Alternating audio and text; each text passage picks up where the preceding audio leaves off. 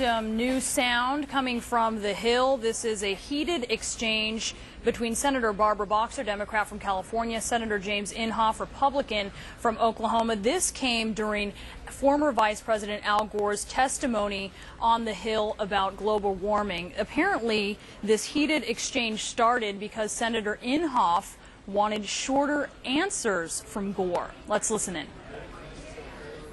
I mentioned this in my opening statement about they're criticizing you for some of your being too alarmist and hurting your own cause. Now, I'll ask you to respond in writing for that one because that would be a very long response, I'm afraid.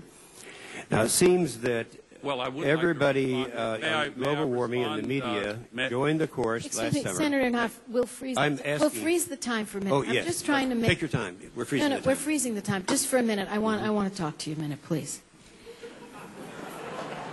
Would you agree to let the Vice President answer your questions, and then if you want an extra few minutes at the end, I'm happy to give it to you, but we're not going to get anywhere. Why don't we do this? We're asking Why don't we questions. do this? At the end, you can have as much time as you want to answer all the questions. No, that isn't the rule. You're not making the rules. You used to when you did this. You don't do this anymore. Elections have consequences. Wow.